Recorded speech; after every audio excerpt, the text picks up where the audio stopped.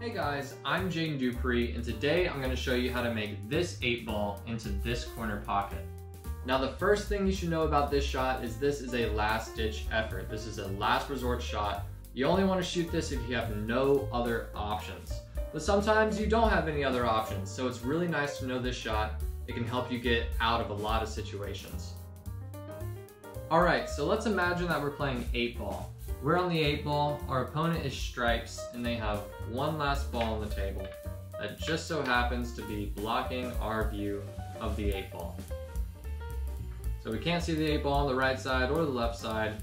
No real defensive option here. We can try kicking off this rail and hitting the 8-ball and making it into the far corner pocket, but I think this shot is actually much higher percentage than that. So we're going to call this bottom right corner pocket, and your opponent is going to be very confused. So the idea of this shot is to hit the cue ball off of the point of the pocket into the 8-ball, cut this 8 down this rail. It's actually not too difficult of a shot. It's really hard to dial it in on the first try though, is what's difficult about it.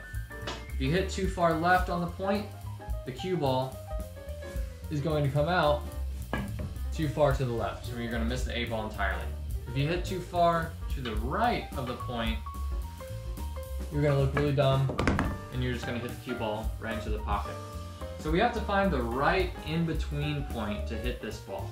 And it's always helpful to use a little bit of topspin just to help the cue ball kind of ride along this rail.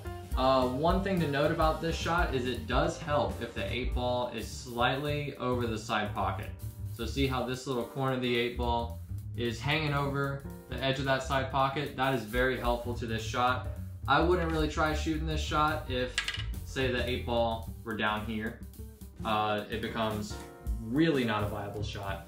But if this 8-ball is hanging over this corner, I'd say that we can make it probably 3 or 4 times out of 10.